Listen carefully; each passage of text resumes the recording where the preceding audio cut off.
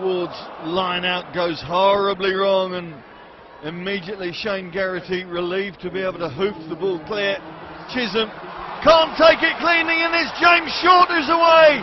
Opportunity has knocked for London Irish, and they've taken it with both hands thanks to that man James Short, his second try of the season.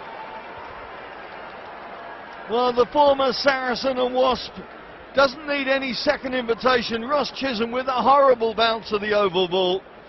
Sat up there, he couldn't take it cleanly, and the on-rushing Short, here we go,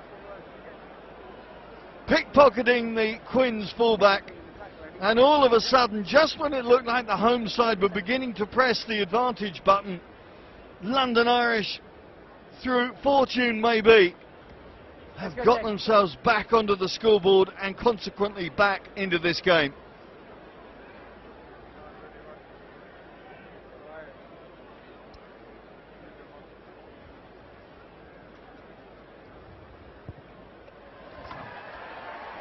Well, what a big turnaround that was.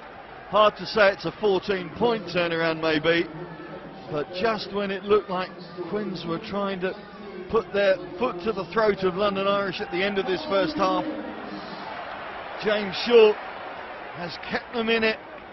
Inside now 6 minutes to the break.